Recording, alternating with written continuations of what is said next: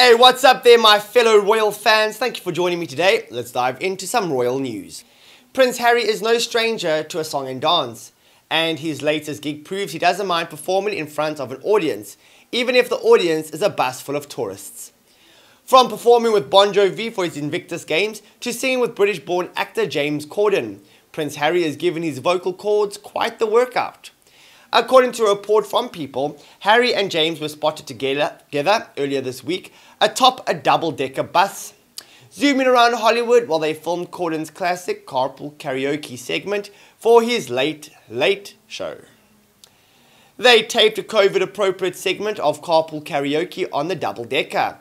A source revealed they have been friends for years and had a great time, a lot of joking and laughing and playing around together. James and Harry have indeed been pals for quite some time now, with the actor even attending the royals' wedding to Meghan Markle back in 2018.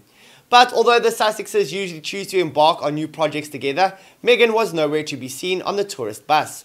Back in December last year, Meghan and Harry debuted their new podcast under the joint Archwell audio production company. Prior to that, the couple signed a reported $200 million deal with other streaming giant Netflix.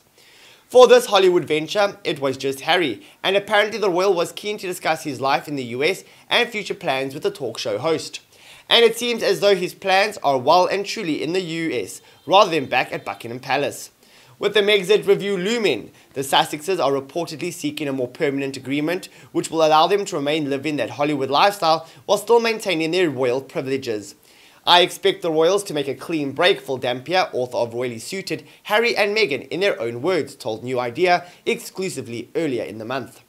I don't think the Queen will want to strip them of their Duke and Duchess of Sussex titles, although personally I think she should, because she doesn't want to make the situation worse.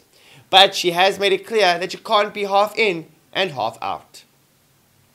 Alright guys, if you have anything to add there, leave a comment. Like and subscribe for more. Thank you for watching. Tune in again tomorrow, same time, same place. Goodbye for now.